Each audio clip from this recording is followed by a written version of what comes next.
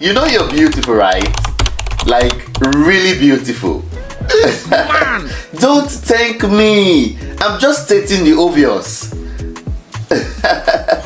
Really? Come on. I would love our kids to look just like you. Who are you talking to early this morning? And how many times have I told you not to call any girl in this house? Mama, why are you shouting? Do you want to kill yourself? I've told you shouting can hurt you. What is wrong with you? Oh yeah, Mama, go and sleep. Go and sleep. Hello? Don't mind my mother. She has cystic fibrosis and she's shouting. And I told her shouting can increase her chances of getting more lung damage. But she's not listening.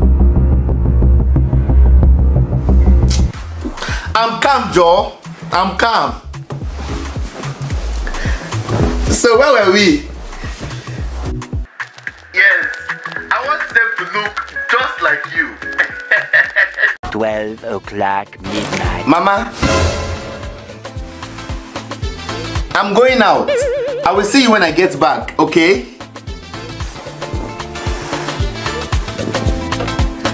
Bye-bye. 7 hours later. I need to go to the hospital. Yes. I need to go to the hospital. 7 hours later. Doctor, I did an x-ray and I showed it to my son, who is also a doctor. Did you see the x-ray? The person who told you you have cystic fibrosis doesn't know what he's saying or he's lying. You have perfectly healthy lungs, madam. You're supposed to be happy. Is everything okay?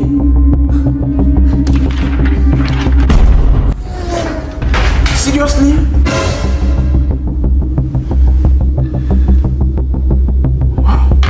1 minute later. I am just coming from the hospital. Oh! Now you are shocked. You told me to sleep all day. Because you barely sleep.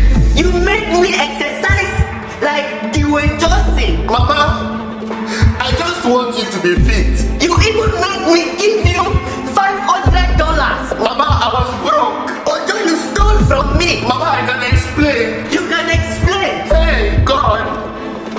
I never knew it was going to end this way. You will explain all of this